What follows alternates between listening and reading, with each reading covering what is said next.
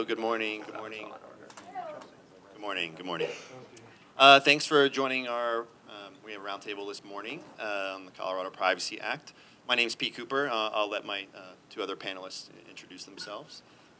My name is Pete Cooper again. I run a consulting firm called Analytics for People. I work with public sector companies, politicians, campaigns.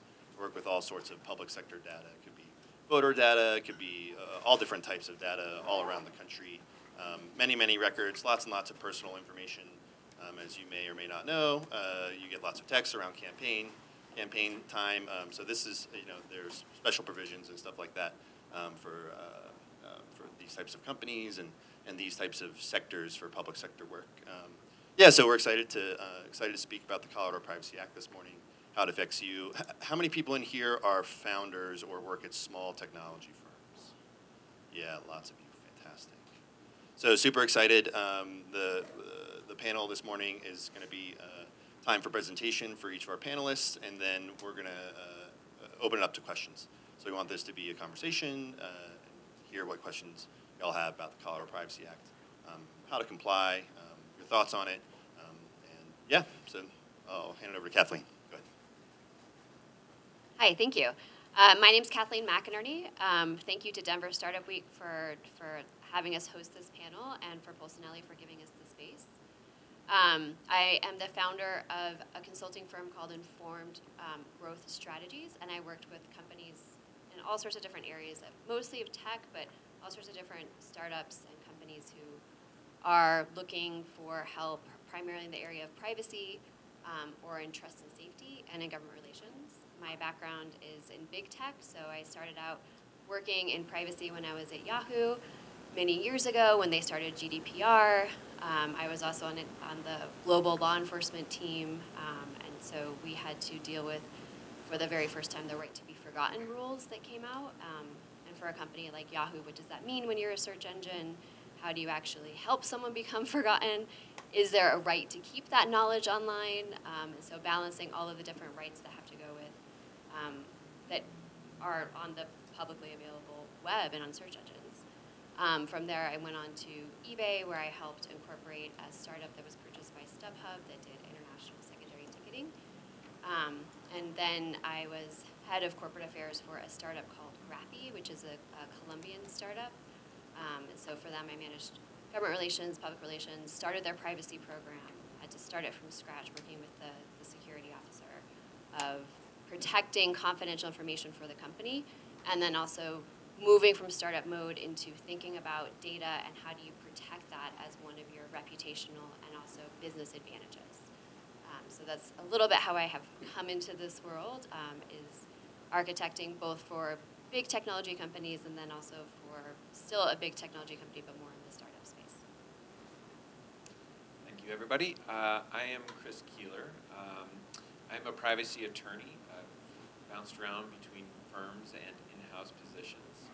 Started my privacy career in a firm in Wisconsin where I was responsible for assisting companies in building out their privacy programs to comply with GDPR at the time.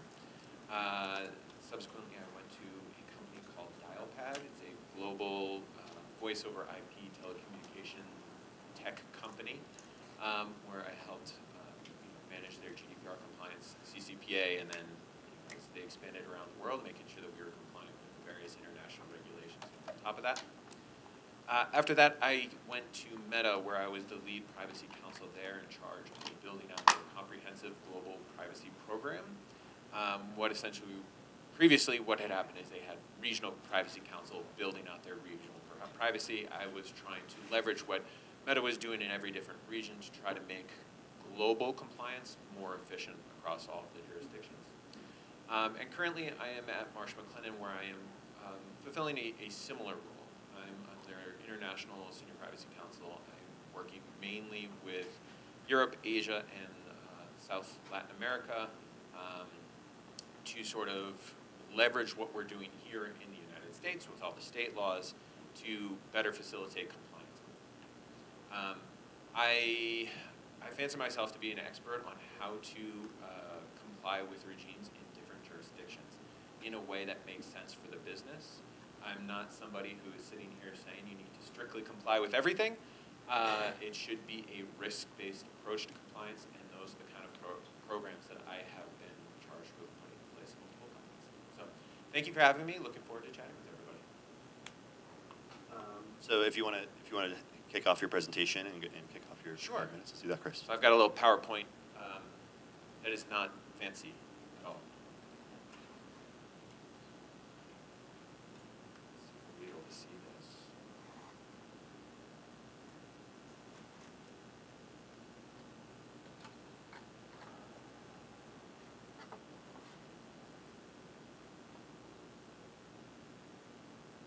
Okay, so we're here to talk about the Colorado Privacy Act. As many of you know, the Colorado Privacy Act is one of several state privacy laws following Virginia, several iterations of California.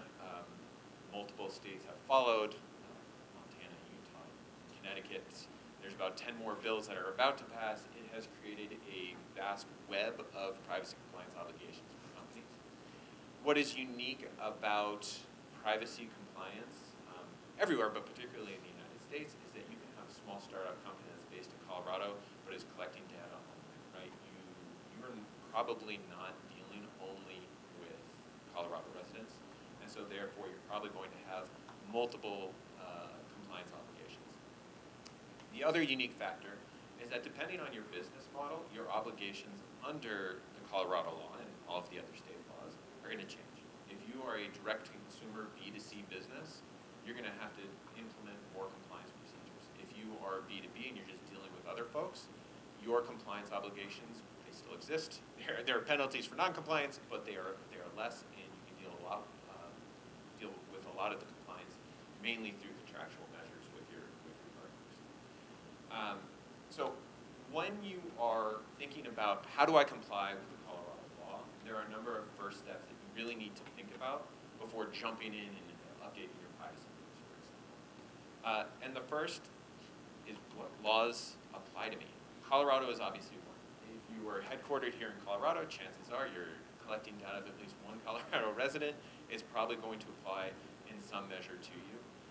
But if you are an internet company collecting data, having consumers around the country, you really need to look at where you're gathering your data and whether or not you need to comply with all of these other laws.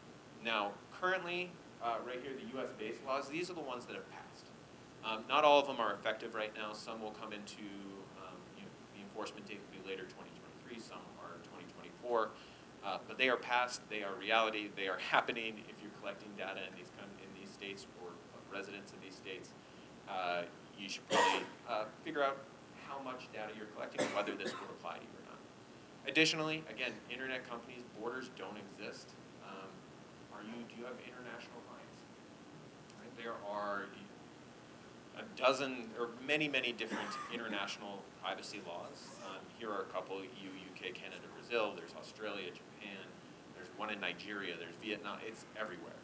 Additionally, there are a number of regulations that are not strict privacy regulations, but are data usage regulations that may or may not apply to you. Right? If you have a digital service in the EU, there's something called the Digital Service Act that probably doesn't apply for startups, but is an example of a non-privacy law that might provide obligations to you. Now, when you're thinking about what laws can apply, you need to think about a little bit more than just do I do business in California. The CCPA in California, the CPA in Colorado, they don't apply to everybody who collects data from residents of those states. There are minimum thresholds that you need to meet in order to be subject to that law. Generally speaking, and this is for all of these state laws, there's a revenue minimum, generally about 25 million.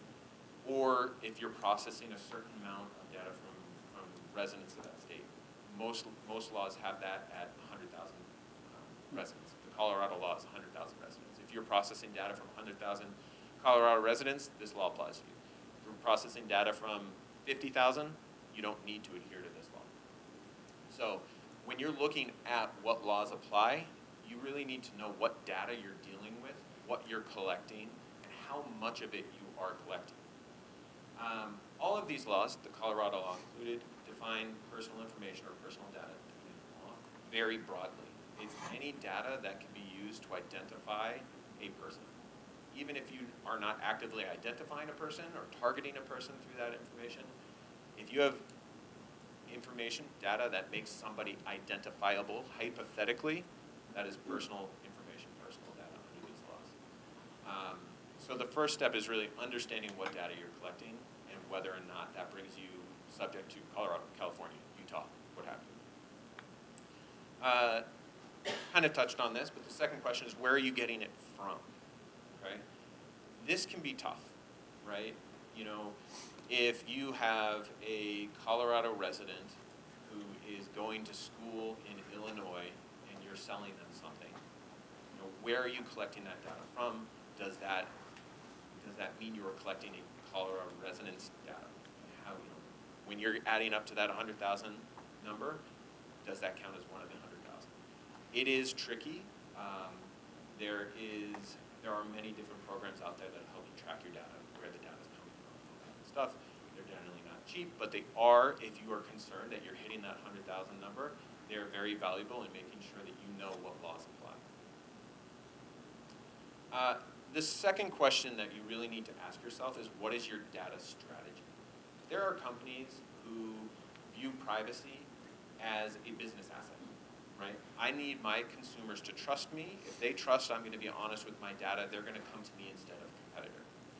There are businesses who honestly don't really care what their consumers think. If you're a B2C company, that idea of consumer trust is going to likely be more important than a B2B company. Right? If B2B, again, you put everything in a contract, people trust the paper, they trust the contract. If you're a B2C company, people are going to look for your reputation.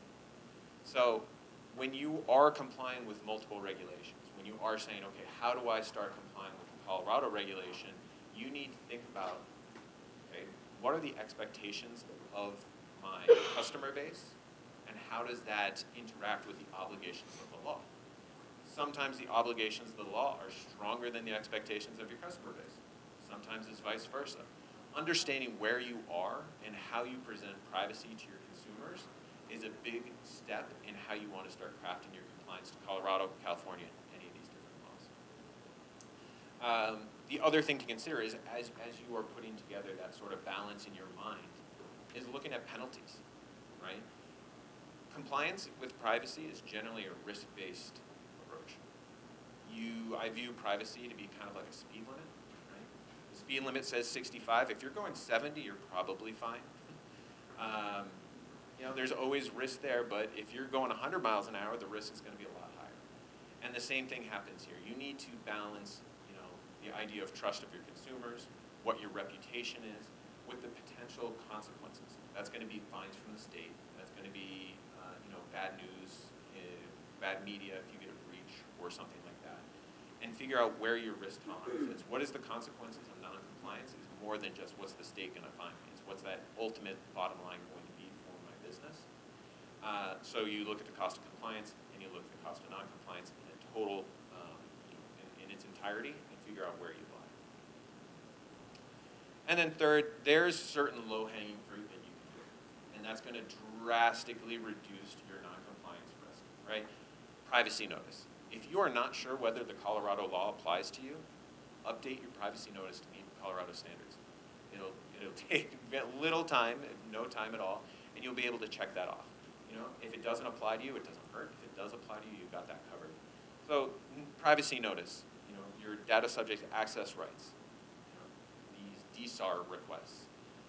They're a requirement of almost every single privacy law out there, saying, hey, if you have a consumer and they want you to delete their data, you have to delete their data. If they want to get a copy of your data, you have to give them a copy of the data, those kind of things.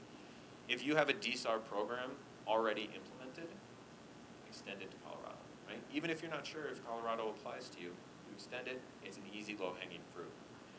The record of processing activities, that's a ROPA, it's a term that comes from Europe, but the idea there is understand where your data is coming from. As we discussed before, if you have an idea of where your data is coming from, and the Colorado AG comes to you and say, why are you not complying with Colorado law, you can point to your ROPA and say, look, it doesn't apply. Or it does, and here are the measures that we've taken.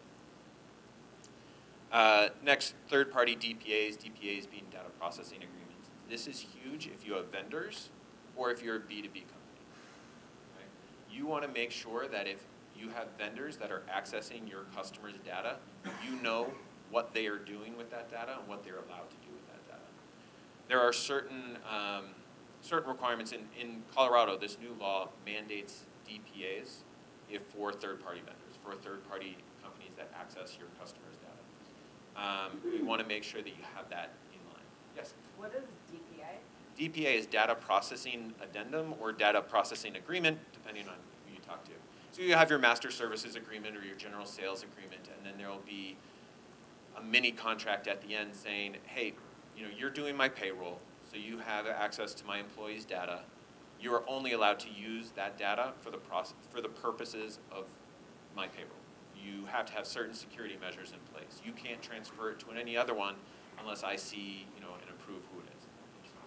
One other question is, you were saying with the data subject access rights, how do you extend it? You just say, oh, okay, now I'm doing this. Or like... Kind of, yeah. So again, all of these, the data subject access rights, these are requirements of the law. You don't have to do that if the law does not apply to you. If you're huge in California and you need those DSAR requests in California and you're tiny in Colorado and the CPA does not apply to you, you don't necessarily have to extend it. Most DSAR programs, there's informal ones, which is you provide, privacy at xyvcorporation.com, and they email you and say, please delete my data, and you can do that. Or there are OneTrust, TrustArc, all these different companies that will do it on your behalf. And when I say extend it, it just means how you react to those requests, right? If it's an automated system, they could have a drop-down that says, where are you from? And it says Colorado, and then all of a sudden we know that's a legitimate DSAR request, assuming the CPA applies. If they say, hey, I'm from New Hampshire, that's not a legitimate request because they don't have the right to request deletion under the law. So when I say extend it, I just mean an internal policy that allows you to know how to react to a DSAR request from different states. So I guess the follow-up question is, if you're only in Colorado and you're a startup and you're not a multi-state corporation yet, extending the DSAR isn't really a thing because you need to implement it first. Yes, yeah. So implementing it is first. And if you're a smaller startup and you're only in Colorado, you could go ahead and purchase OneTrust DSAR formula for several $1,000s, or you could create a privacy email. And in your privacy notice, it says, hey, Colorado residents, email me here if you want me to delete your data. Security measures is a big part, and again, it's a low-hanging fruit. There are breach notification laws in every state, and there's certainly ones in Colorado. There are security requirements in Colorado. Make sure that if you are collecting personal data, folks, you are keeping it safe. Generally, as startups, you're dealing with third-party data management solutions. So if you have AWS or Google or something like that, they are going to meet those security requirements. But if you're storing your customers' data on your computer hard drive, it's something to think about. And then the final two I have is opt-out and opt-in. Colorado is an opt-out state for most things. I'll get to that in a second. But what that means is you are allowed to process someone's data, but you need to give them the option of saying stop it, right? You are allowed to, you sell something to someone and they give you your email, you're allowed to send them a marketing email, but you need to have an unsubscribe option. You need to give them the option to opt out of that. Some states require an affirmative opt-in, right? They need to tell you, yeah, go ahead, email. You can't assume that. That's the difference between opt-out and opt-in. Colorado requires opt-in measures for certain highly sensitive information. Children. If you know one of your customers is a child, you need to have an affirmative opt-in. They need to affirmatively tick the box saying, yeah, my parents are allowing me to do this, or I am the parent and I'm allowing my child to do this. If it is sensitive data, and that has a definition under the CPA, race, sexuality, sexual orientation, gender, that kind of information, if you're processing that kind of information, it needs to be affirmative and opt-in. And figuring out what data you're collecting and whether it's an opt-in or opt-out data is pretty low-hanging fruit. And then final, internal deadlines. There are certain deadlines in the CPA for responding to inquiries, whether that is a regulator inquiry or a data subject access request. In Colorado, if someone says, hey, please delete my data, you have 45 days to do it. And it can be extended another 45 days under certain measures, but you should know and have a process in place to respond to those requests, action those requests within the deadline. If you miss that deadline, you could be fined by the AG's office. How much? The penalties, they go up and down depending on what it is, right? If you are routinely ignoring data subject requests from thousands of people, it could go into a percentage of your revenue. If it's one or two, you're probably going to get a stern fine. So it really depends on where you're looking. Yeah. Are there any nuances related to anonymizing the data? So if you have it, large pool of customer data, and now you want to anonymize it and then delete the personal actual records? Yes, and this is tricky. Personal information, so the information that's subject under the CPA is information that can be associated with an identifiable individual. That's PI, right? You give me your email address, whatever. We anonymize it as ****@gmail.com. Is that anonymized? Yes, so therefore it would not be subject to the law. However, you need to be very clear and understanding of your anonymization techniques. There are plenty of studies out there that says anonymization does not work. And, you know,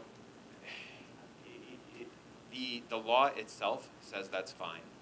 But you need to make sure that if you are de-identifying or anonymizing it, you are confident in that technology and you are confident that you are actually getting out of personal information. Now, the other thing is Colorado does require certain data protection impact assessments. These are internal documents that you have, right? You're not turning them over to anybody. These are assessments that you are making on highly risky behavior. You know, certain processing activities that might be a problem. So, for example, going back to the sensitive information, if you are routinely processing someone's national identity, you might think about doing a DPIA for that. Say, this is how we're protecting it, this is how we're complying for the law. It's something to save your skin. You only turn it over if the AG starts coming at you for how you're processing that data. I would say a similar thing for anonymization. That can be risky because it is a little bit of a gray area, so if that's a huge part of your data processing, I would suggest that you do a DPIA for that. Before I move on, just a couple of things on the CPA in general. The CPA borrows a lot from other states. It is very similar to Virginia's law. It's very similar to the California law. It's very similar to the European law. Now, as I mentioned, in Colorado specifically, the first question is scope and applicability. If you are processing 100,000 data from 100,000 Colorado residents, this applies for you. If you generate, and this is a weird wording, if you generate over $25 million from the sale of personal information, even if you are under that $100,000 limit, the CPA applies to you. The sale in Colorado, that's defined as exchange of personal information for money or anything of monetary value. One example that we came up with recently is there was this company that aggregates employee compensation. They put out this report on employee compensation. One of the things they say is, hey, give us all your employee data, and we'll give you a discount on this report at the end of the year. And that is a sale. They're not no money is changing hands, but they got a discount on that. And so therefore, it is a sale, and because in aggregate it was over the $25 million, that type of activity applies under Colorado law, and then that subject was, or that company was subject to the law. The other interesting thing about Colorado law is they do have a somewhat expansive view of what sensitive information is. Now, I mentioned before that it is race, gender, health information. It explicitly calls out children. Now, a lot of other state laws will have special provisions for the processing of children data. This is explicitly called out in the CPA as highly sensitive data. So that's one thing that you should keep in mind.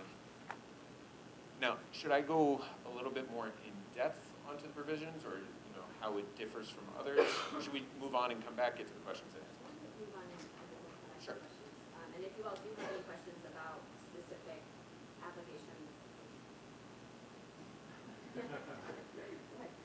How legally efficacious or how indemnifying are disclaimers that say if you're a resident of New Jersey, you're not allowed to sign up, compared to say actually belong? So I'm going to say that depends on the jurisdiction. There's a risk wherever you are, because the way the law works is if you process that data, it counts, right? Regulators in different jurisdictions are going to be more or less aggressive in their enforcement of the law. The EU regulators are aggressive. And that disclaimer is probably not going to go over well if you're processing a good amount of data.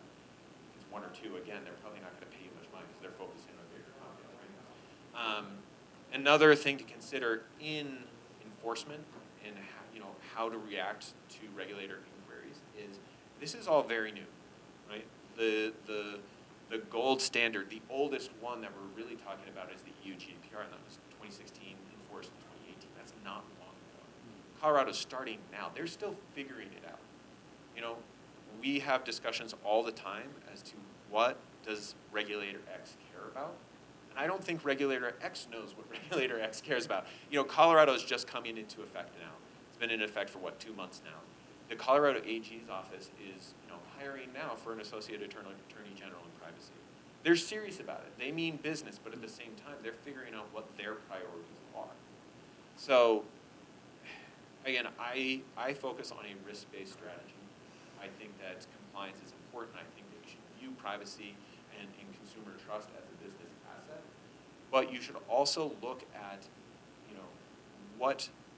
what the balance between building your business is and compliance. You don't want to go for 100% compliance and shut your business down.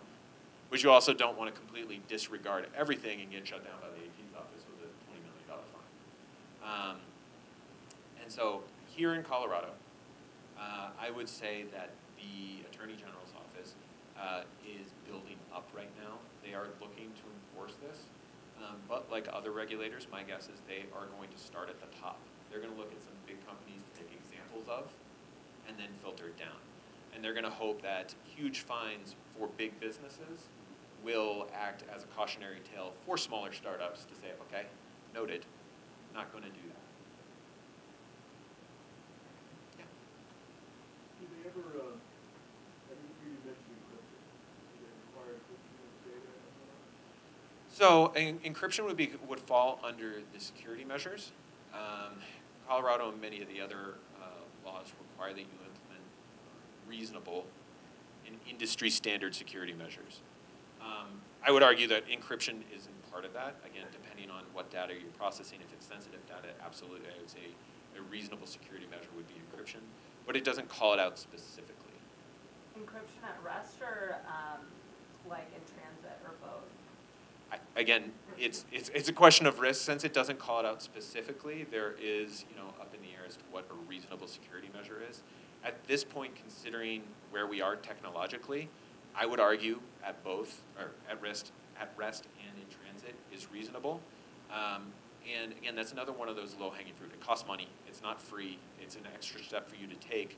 But if you encrypt at rest and not in transit, and someone hacks that data as it's going to someone else, you're going to deal with a bigger headache than you would otherwise. Is there precedent around what's reasonable? I mean, do they point to NIST, or how do they draw that line?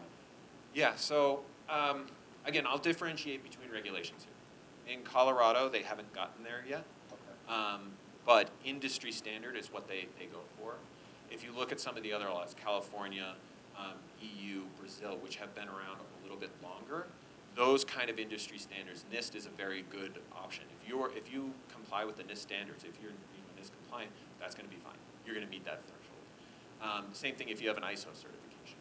If you have a third-party certification of any type, that's going to go a long way in arguing, okay, this horrible thing happened, we were breached, but here's the reasonable steps we took to prevent it in the first place. Thanks.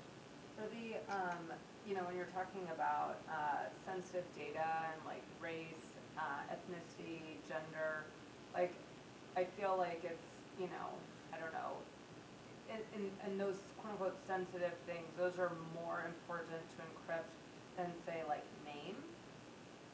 So yes, because a name is not considered sensitive information. You know, I think that if you were only encrypting your sensitive information and not encrypting your non-sensitive personal information, you could arguably be compliant with the law. Like, there's nothing in the law that says, hey, you can't encrypt one and not the other. But again, if something happened and you had a data breach of non-sensitive personal information that you failed to encrypt, I think that's inviting trouble. All right, Kathleen, let's go ahead. Okay, so I'm going to move on to more like in the weeds actionable advice of what do you do to kind of help your company move along in this way, right? So thank you, Chris, for that excellent background on the legal requirements for how to think about those. And I do have just one comment to kind of follow up on some of the questions and the discussion we've had before. As Chris was saying, a lot of this is still kind of being defined, right? Like nobody really knows where this is going to go.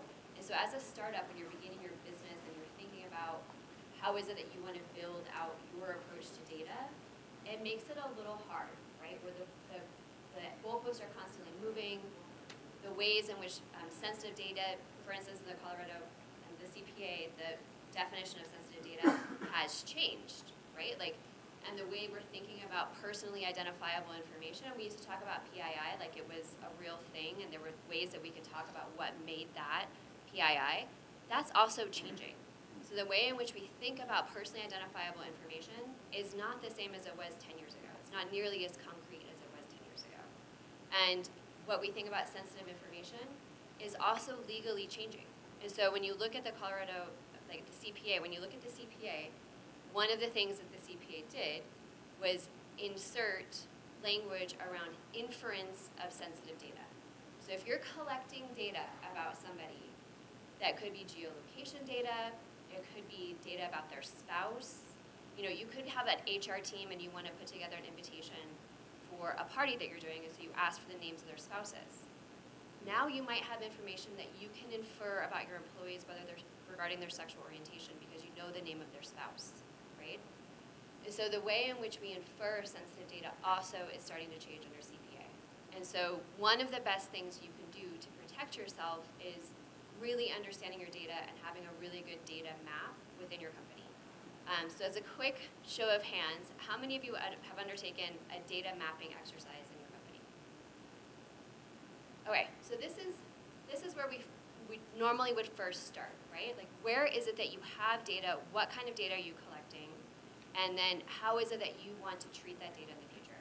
And so in data mapping, the questions I normally work with are who, what, why, where, when, and how, to keep it simple, right? So who? Whose data are you collecting? Are you collecting business data? So business, like, you know, relationship with a potential partner? Or are you collecting personal data on a consumer? Who, the other who you want to know is who in your company has access to that data?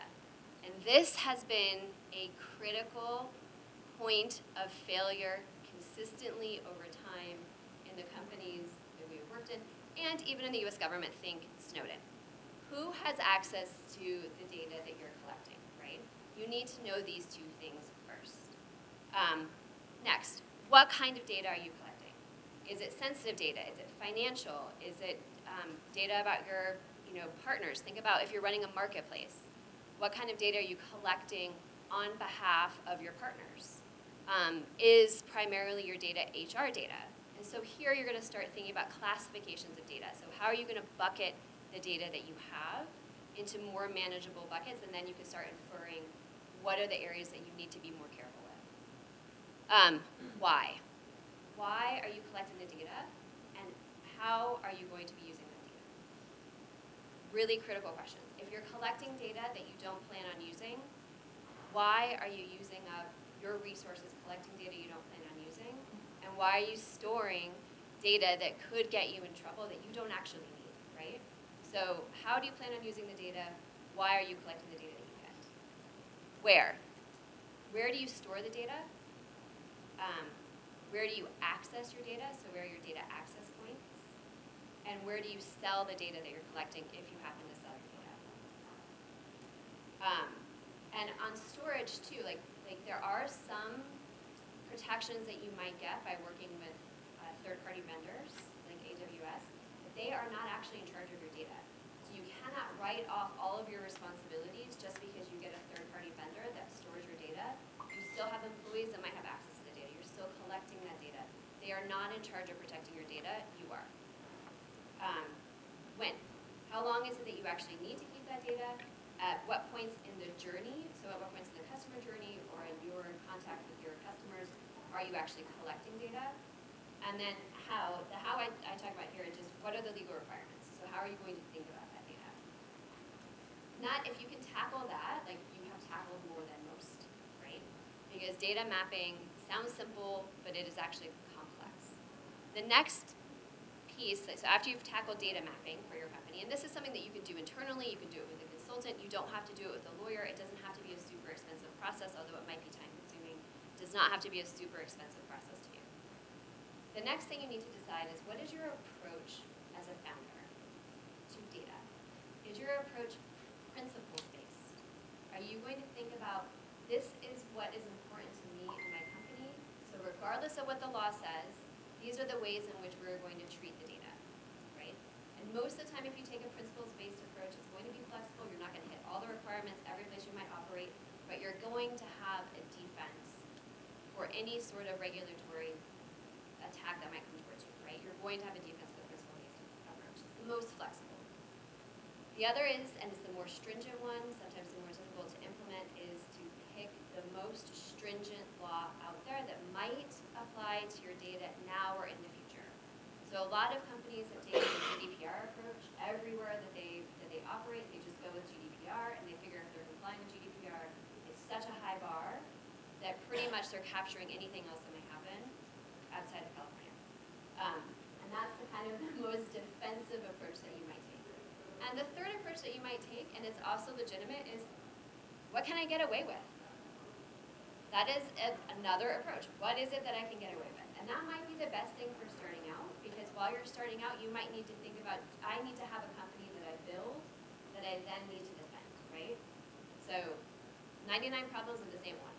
So just, but you need to have a cognizant recognition that this is the approach that you're taking. And within that, are there certain, kind of the low-hanging fruit that Chris was talking about, are there certain ticks that you can cross off your list that will then allow you to go focus on your business and have this in the back of your mind that when I reach a certain threshold, I'm going to have to think more seriously about what it is that I'm doing and what I'm building and how I'm managing these things. So in that, recommendations, right? So those are the two big things. How are you going to manage data mapping? What is your approach going to be for your company for data management? And with that, some recommendations that I have would be, number one, decide your risk tolerance for data.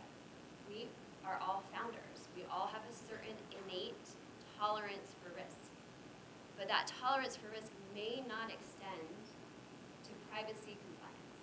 And so you need to think about, is my tolerance for risk the same when I'm thinking about how I manage the data and where I'm running on legal compliance as it is in other parts of my business? Maybe yes, maybe no, right? Think about what are your goals for your company. Do you want your goals, especially when you think about data, to be build an attractive company for acquisition? And if so, what do my acquisition targets value when they think about data? And what is it that I need to build so I fit their model? Number two, reliability for partners. If I'm a B2B company, do I need to have certain compliance check marks in my list before I can sign a big client? And if so, or a big partner. If so, what are those and what does that require, right? And the third is, if I'm a B2C company, what is my reputation? What is the reputation I want to build, right? And what then do I need to do on the back end to make sure that the reputation I'm putting forward is held up by the actions I'm taking behind the scenes? Next recommendation, learn your obligations, because ignorance will not be a defense. Analyze your risks in the business. Is your risk compliance, or is your risk actually the confidentiality of your information. Are you protecting yourself against legal action, or are you protecting yourself against employees that might leave your company and take your data with them? Are you building protections because you want to make sure you don't get hacked by your competitors, or your competitors don't have access to your information? One of my clients was working in a system where they didn't pay the money to have access for all of their employees that needed access to certain software that contained their partner data and their customer data.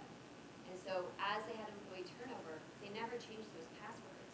And their competitors then had a complete picture of what was happening in real time within their company. So when you're thinking about privacy, it's not just what fine am I going to face, it is what am I putting on the line that might compromise my business in the future. And then once you've kind of thought about all of these different things, decide an approach, because you're going to have two different angles to your approach. One is going to be your external facing angle. This can most often be handled with external counsel if you don't have an in-house counsel team. So get the legal minimum. Have a lawyer help you write your privacy policies. Make sure that your external facing privacy components are up to the standards that you've decided you want to meet, right? And then the second is internal. What is the culture that you want to build internally to your company around the way you treat data? And so is it certain employees only get access to hash data or encrypted data? Or is it that all of your employees have access to XYZ? What are the different, and the culture around passwords? What are the security things you're building up? What are the trainings you're offering to your employees about the way that they treat the data that your company manages? So those would be my top recommendations, and if you have any questions. Yeah, I want to facilitate some questions between the three of us, unless there are any other questions for Kathleen. Go ahead. So we talked a little bit about this idea that if you're small, maybe you don't have to worry about it quite yet. Risk, it's a question of risk. What can we do as founders with startups, small companies, to start setting ourselves up for success? Because on the other side of that, if you're having to panic and do all that stuff down the road, very expensive, much harder after you have systems in go. What are some things we can do tactically as founders early to set ourselves up for success?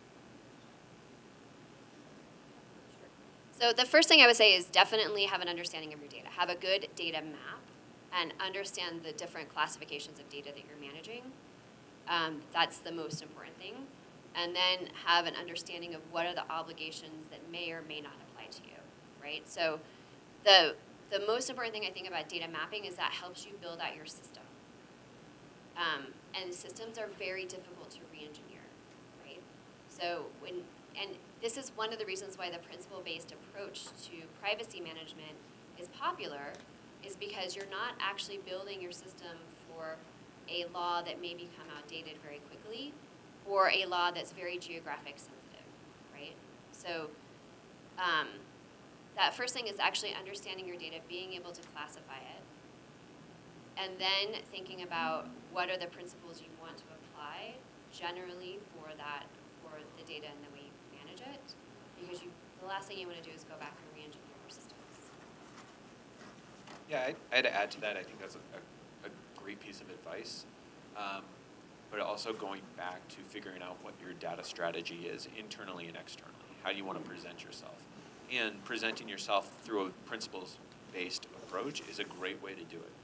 You start now and you're telling your customers we're being transparent, we're getting your consent, we're being responsible, ethical data brokers or data processors. If that is how you're starting, later compliance, when you do hit that 100,000 mark, is going to be fairly easy. That being said, there are worlds in which you are focused mainly on growing your business, and putting that external promise out there might not be beneficial for you. And to that end, I'd say what you do and do what you say. Because if you say, hey, we're doing X, Y, and Z, and then you grow and all of a sudden you don't have the capacity to do that, that's where you're going to get in a lot of trouble. Yeah, how do you communicate privacy policies, CPA, and getting informed consent?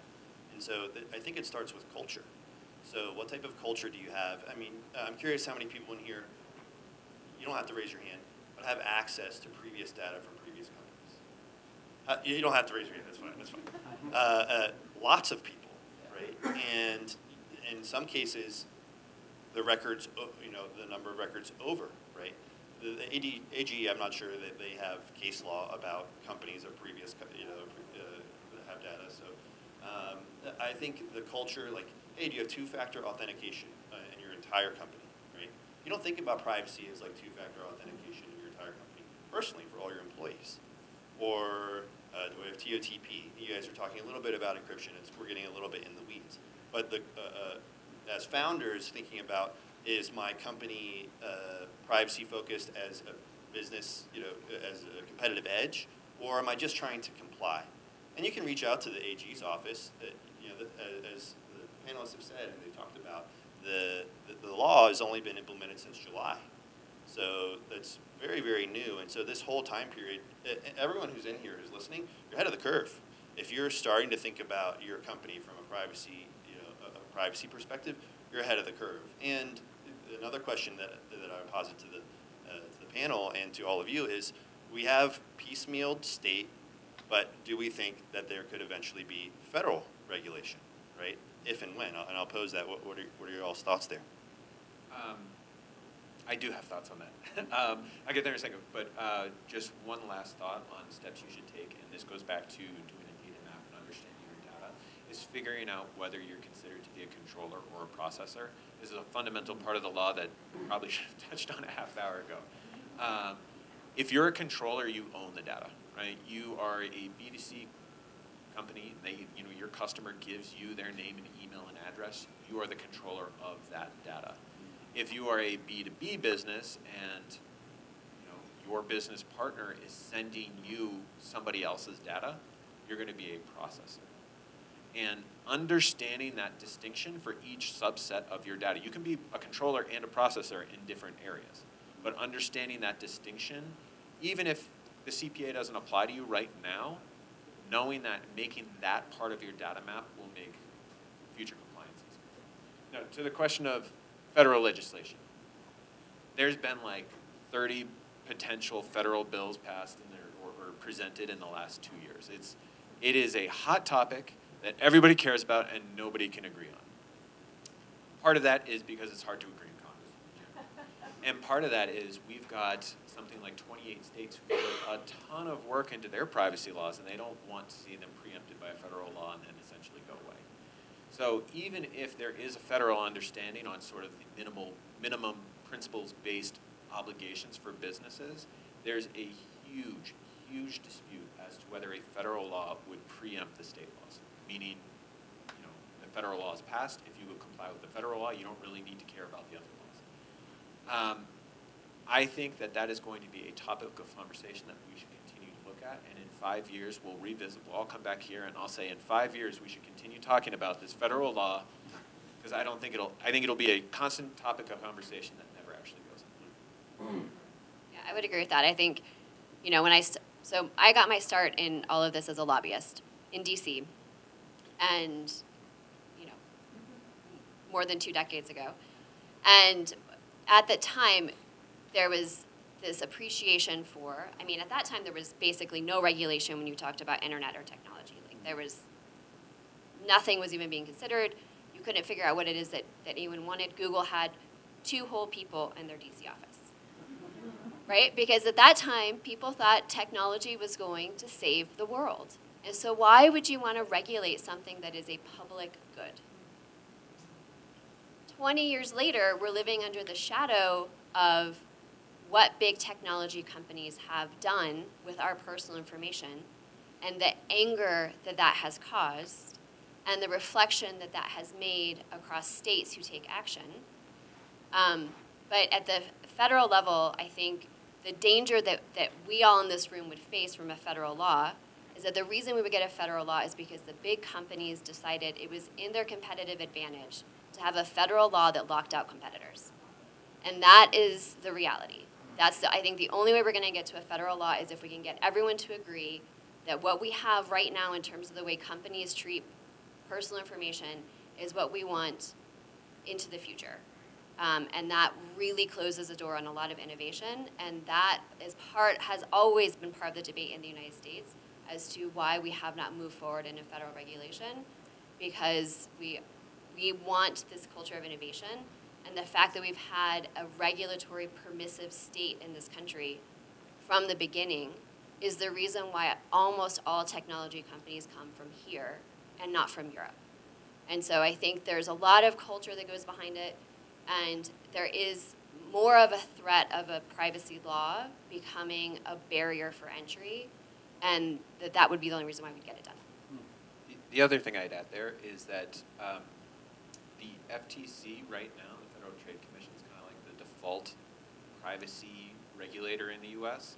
There's no federal law, but the FTC can go after companies for what they consider unfair business practices, which would include various privacy matters. So if you say, I do X in my privacy notice, and you don't actually do that, the FTC technically could be coming after you for privacy-related things. Now, that is generally an issue for big companies. You know, we're talking Google, Meta, whatever, not startups. But that might also be a barrier to a federal law, in that a lot of folks are going to say, look, we already have some form of federal regulator. We don't need to continue doing this. I just have one comment. Let's see HIPAA, okay? And regarding your comment, it's not such a great idea to be reverse engineering. I think it is a concern with the optics, let alone the actualities. So I will be here in 5 years. And we'll see. And also just one question, like, why is Brazil kind of the forerunner in this regulatory? I happen to be a Brazil expert, so I can tell you this. I was the executive director of the Brazil-U.S. Business Council.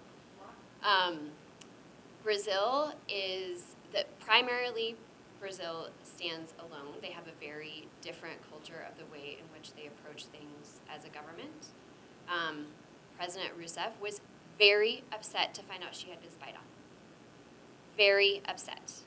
And there has been a backlash against everything Western in technology in Brazil since that time. And even a little bit before, which goes into a history that has to do with law enforcement and the way the United States doesn't share information with other countries and the way technology companies have hid behind that for many decades. But Brazil has been trying to equalize the technology landscape of the world, and is definitely a made in Brazil first type of leader, and that is one of the big cultural reasons why you've seen Brazil move forward with a privacy law. So do you see a world, and I'm asking to turn the tea leaves a little bit, but do you see a world where there's data havens and people are setting up their data centers in places that are like not subject to these laws and legislations? In some respects, possibly, but these obligations, they don't really care about where you keep that. They care about whose data it is. So if you take a bunch of data from Colorado residents and you go ahead and put it in Mali, right? Yeah. It's still going to apply. And you could get dinged by the Colorado EG for stuff that you're doing or not doing in Mali to that data. So it is geographically agnostic. The other thing I'll mention is that internationally, there has been a huge push to make sure that transfers between countries are done appropriately. Yeah. GDPR started this. They have adequacy decisions saying, hey, you can move it to Brazil because their laws are adequate.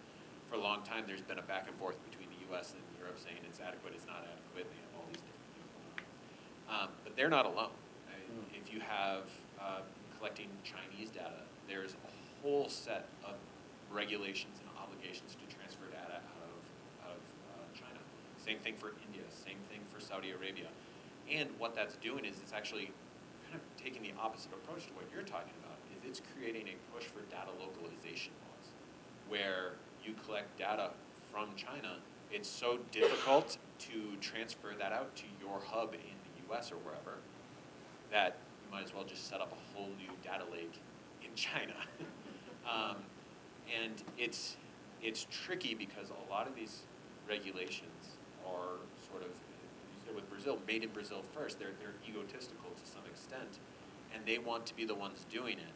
And so now you have a bunch of competing transfer obligations that are making it difficult to take data out of that country. But now all these other countries are thinking about that same thing too.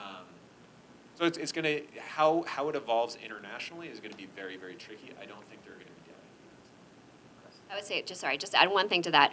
I think on the data haven and the international transfers, it also depends on, like, one of the reasons why companies have tried to keep their data out of certain jurisdictions is because of their desire not to let that government get access to that data.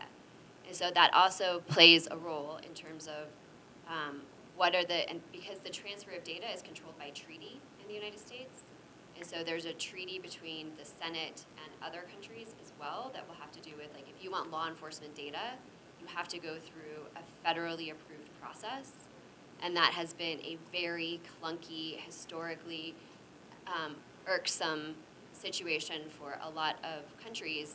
But in the United States, we also have, at Yahoo, when I worked at Yahoo, we had a history of having turned over information about users to the government that turned out to be human rights activists, and those people were either killed or life imprisoned because of information that they got from Yahoo's legal team.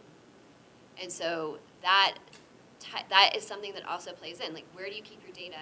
How do you keep your data out of the hands of bad actors that might also be governments? Yeah, I wanted to talk a little bit about the regulatory regimes. How do y'all think startups can strike a balance between, I mean, data is obviously valuable, and then the complying with the regimes. How do startups make decisions on balancing valuable PII and compliance? I think the first step there is to understand the why of your data processing and what the nature of your business is, right? If your business focuses on, if you're a data broker, right, you're not selling any tangible good, you're not providing, meal delivery services or anything like that. You are buying and trading data. That's going to put you a little bit more in the crosshairs of regulators. They're going to be a bit more aggressive with you on these obligations. If you're setting up a marketplace and you're an independent seller on eBay or something like that, the aggressiveness of the regulators are going to be a little bit less. And then similarly, again, if you're a pure data processor, you're a B2B business, you're not dealing with any consumer directly, you're going to be even lower down. So understanding the nature of your business is going to go a long way in deciding where your risk tolerance is going to be when it comes to potential compliance issues, and how much you want to focus on, compliance out of the way, I'm building my business and I'll deal with that later, versus it's incredibly important for me to make sure that I am compliant from the outset. I have a question about sort of the interaction between federal bodies versus these kind of state-based privacy things. So for example, like HUD's affordable housing programs has certain requirements on keeping data around waiting lists for X amount of years. And if someone asks to be removed, you're like, tough potatoes, you can't do it. And so is that like the correct response? Like, we can delete your account but not your application due to this other federal requirement? Yeah, so two things on that. First, in Colorado and all the other laws, but speaking about Colorado, there are exceptions. You have PI, personal data that's in your system that would otherwise apply, and you'd be subject to the CPA. But if it is medical data, HIPAA, there are exceptions for specific federal legislations, and there's a whole list of them. Second, when you come to that specific example of a deletion request, those deletion obligations of the company are subject to other legal obligations that they have. So if you are required to hold on to a specific set of data under X, Y, or Z law, you would just respond and say, hey, we're going to delete everything we can. We're obligated to keep this under this law. Okay, thanks. What if it's just policy, not a law? You know what I mean? Like, I think that's always the problem with all this stuff. It's like, yeah, the HUD auditor might decide that, they really care about something, and it's more like policy specific than law specific, and so. So obviously a gray area, and depending on how strict a policy it is, you know, there you have your laws and then you have your implementing regulations. And if it is a policy that was created through the implementing regulations, I think you're safe in saying, hey, you know, I can't delete this data. Okay. If it is the guy, you know, the director gave a press conference that, hey, I care about this, but it's nowhere formal, Yeah. I would say it probably does not fall under that exception. Just real quick, what would be the easiest way to keep track of all these new laws that keep coming out? You said there's 10 states, and what do we do with the next 40? And this goes to, do you take the most conservative approach? This is where, in our conversation, I'm hoping you're able to make decisions for your companies on where do I fall, right? Am I going 100? You're doing like the strictest example. GDPR. I mean, Yeah, you just go to that. And, I mean, do you have a? If Texas comes out with something new, They have. then how do you find out that they're the right state? Does your company have GDPR, or do you have like compliance professionals or privacy within your company? It's just me right now. Just you. Yeah. I would say, yeah, figure out what your gold standard is. If you decide that you are GDPR compliant, or even if you decide you're Colorado compliant, you're going to be 90% compliant with the rest of the state laws that are coming out. The exception being California, because they always like to be different. There's a lot of additional things you need to do there. But if you say, look, I'm good on Colorado, and Montana's one is going to be effective next year, you're going to be 99% compliant with Montana. Yeah. Now, there are certain things you need to do. Update your privacy policy, right? And say, hey, Montana's now effective. This privacy policy also applies to Montana. And it's a small change, but it's something that you should maintain. Another thing is the Attorney General wants people to comply. We're in this time frame where you can establish relationships. Typically, I feel like there's a hostility between companies and the enforcement agencies, but we're in this kind of, I don't know, starry-eyed period where they're still trying to figure out too. So you could send an email to the AG's office and say, hey, like I've done this, this, and this, and this, and now you've established a relationship where you can not only, comply, but you know who they are and they know who you are, and they're, if you have some sort of relationship with a regulatory body, I'm not saying they won't, but there's an established relationship and there are benefits to that as opposed to, so. And again, based on your risk, there's also drawbacks. If you want to fly under the radar, that's, you can do that, but getting a face-to-face with the AG is not the best way to fly under the radar. Yeah, I think you have to, that's another, it goes back to what is your risk? What is your risk tolerance for privacy? What is your approach to privacy policies? And in all likelihood, if you're the only person who's doing it, your need for tracking everything is, I don't know what you do. So don't take me, this is not a lawyer's advice. But your risk is probably relatively low. When you get to the point where you have that problem, then there are resources available to you where you can say like, hey, I did my best.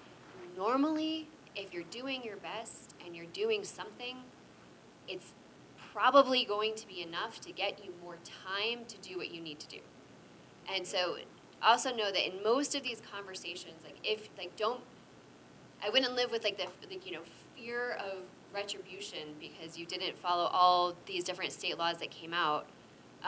Most of the time it's a conversation where it's, we don't want to kill the businesses that are flourishing in our state. You have violated this, or you've come to our attention, and we'd like to have a conversation with you.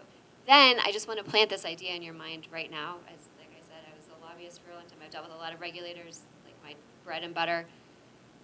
If you get in that conversation, always say to them, number one, it has always been my intention to comply. These are the things that I've done. Always know what you've done, even if it's very little. I sent an email to my employees telling them not to share information, not to download things on their laptops, whatever it is. Just know that you have a little bit of a story to tell. And next, you always have the right to ask for more time. And always ask for twice as much time as you think they're going to give you. So if you think the law says you get 18 months to fix it, in my case, I need 4 years. Okay, maybe they're not going to give you 4 years, but that's what big companies do. Big companies never come in and say, I can do this for you in 180 days. No, I'm going to need 4 years to do something that probably could get done in 60 days, right? But it's the shuffling of resources that may cause competitive damage to your company. So if you ever do just file away for your back of your head, get in a conversation with a regulator, ask for what may seem to you a ridiculous amount of time and have a reason for why you need it, and trust that you will get the time you need to come into compliance if you are not a really terrible violator. Again, that is not a lawyer's advice. I'm not a lawyer. Sort of to his point, I took a picture of your question on one slide that had all the different laws that apply. Before we get to this proper conversation with the regulator, how do we know, oh, will a vendor just get out with a new regulation and we must comply or not, or any other jurisdictions changing the regulations? How do we subtract it and learn that now you know if we're not looking? Yeah, I mean, there's no one way to do it. Generally speaking, I would advise on just taking a look 6 months every year. You should be, revising your privacy policy on an annual basis. Maybe revising means no changes, but you've looked at it, right? And I would use that as an opportunity to just go and look, say, what other laws in the past, are there any differences? Do I just need to say, okay, Maine is now in this, right? Whatever the actual change may be. IAPP, the International Association of Privacy Professionals, they have a state law tracker that is kept up to date. It's very good. You can do it in a table or by map, and it's always up to date. I'd say just set a reminder on your calendar and say, hey, check it out, see if I need to. Yeah, there. What's that, the IA? IAPP. Yeah, and there's a lobbyists will use there's a free tool called Fast Democracy, and that's a great tool where you can go and see. It's limited, right? It's a freemium type product, but you can see what laws. You can type in privacy and see who's putting what privacy forward. The problem is that you look at that law, and that's a legislature, and then it has to pass all the law, and then get an implementation, go to the enforcement, whoever the enforcer is, and so there's some time from the Colorado Privacy Act was in 2021, and here we are in 2023. 24 months later from when it's actually starting to implement. So, but that's my area. Is there any law specific devices that users have, like laptops, etc.? Not users. Smart devices? Yes, smart devices. So I'm not aware of any smart device specific law, but there, depending on what your smart device is, a lot of times it's going to be gathering information, and if it is gathering information, then again is identifiable, right? It could fall under one of these privacy laws. The other thing to keep in mind is there's burgeoning AI regulations coming out, and depending on the nature of the smart device, it could fall under an AI regulation as well. So I mean, it really depends on what kind of data is being collected at that point. So kind of like the data of what usage of device that cover. Well, it also depends on how you're collecting it, right? So you have a smart light bulb, and your user registers the smart light bulb at, my name's Chris Keeler, and here's my smart light bulb, and you are, maintaining logs of how often I'm putting my lights on. My name is certainly personal identification. My email would be personal information.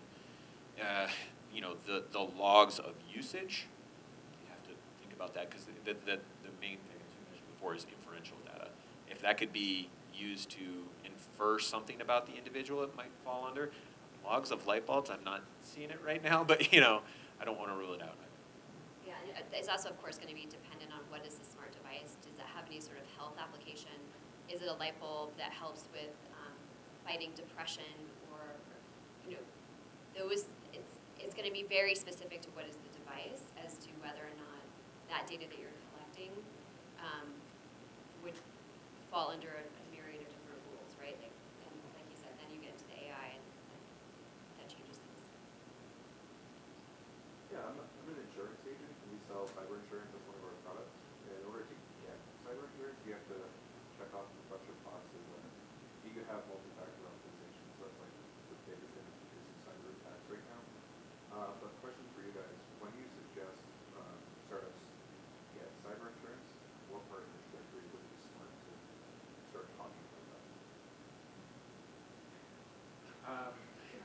it's a risk question, right? You know, if you have data and you are holding data somewhere, there is a risk that you're going to get a breach, right? And if you are, you know, hoarding a whole bunch of sensitive data, you know, cyber insurance sounds pretty good, because the regulators are going to look at that more strongly. There's also breach notification laws. That's separate from the CPA and the CCPA and all these. Each state has their own breach notification law. Whereas if you do get hacked, there's a whole slew of things you need to do to inform the AG's office, inform consumers, depending on the extent of it. So, I mean, for me personally, I would say that step one is evaluate your risk tolerance and, you know, the cost versus risk ratio there. The second thing is keep an eye on how many individuals you are collecting data on. You know, the state breach laws go from 10,000 at a minimum to 100,000 as a minimum. They're all over the place. But if you're starting to collect data on enough individuals where you might be needing to, you know, send out mailings to 50,000 different people about a potential breach, that's where cyber insurance might really come in handy. Yeah, and I think about operating, you know, dovetailing, I think about operating procedures in your company. So like if you have a single sign-on that's not super expensive to implement, and then you have two-factor authentication, and then you're controlling all of your employees' access, you're not going to have something where 5 of your employees have 700,000 spreadsheet rows of PII sitting on their personal computers. Yeah, you hope, right. But you know, it's thinking about those processes, and I think back to culture. What type of culture do you want to implement to help, you know, mitigate those, you know, those risk factors? And what is the business you're running, right? Because, I mean, and different hackers are gonna. I've had the misfortune in my life of having to negotiate with hackers, and the different hackers have different intentions, right? And so different, like, what is the risk that you're actually running with those? Do you have a security officer? What are the different things that you're running within your company? Are you running a profitable company versus like how much of a target are you? I think there's a lot of things that would go into that measurement of when does cyber insurance actually make sense for company A, and even considering all those same things, maybe company B, it wouldn't make as much sense for them at that time. And I think they might need the